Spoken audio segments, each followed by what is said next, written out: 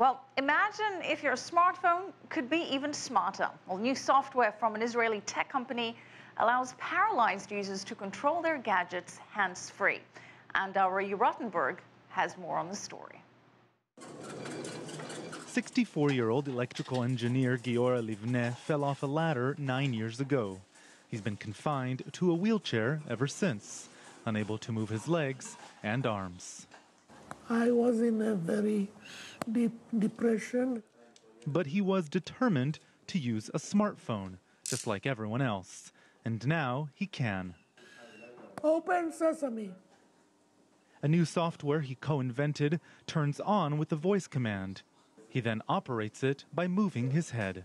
I jumped from the Stone Age, I call it, to this age of technology and the age of using all the features that the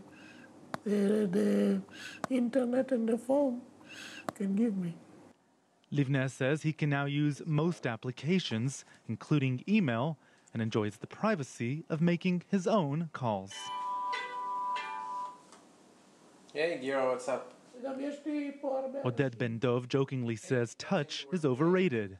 A software developer, he partnered up with Livne 3 years ago. The phone was working for some test users before it was working for Giora, because Giora's head movements are really limited. When we took a video of him and watched it in the lab, we couldn't even tell he was moving his face. But then we did a lot of work on the algorithm, and now it's even tracking his fine movements. Ben-Dov says this is just a start. They're hoping that eventually this technology can be applied to everything that requires touch, even driving. And with millions of potential users, that could mean millions of lives changed. Livne's son Roee says his father is already one example.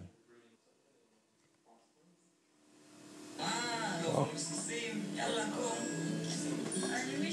There's been a very long period that I didn't have my father, and I had to take care of every aspect of his life, you know. And now he became more like the father I knew. And though newfound independence has its limits, Livne says he's been reborn. Roee Ruttenberg, CCTV in Haifa, Israel.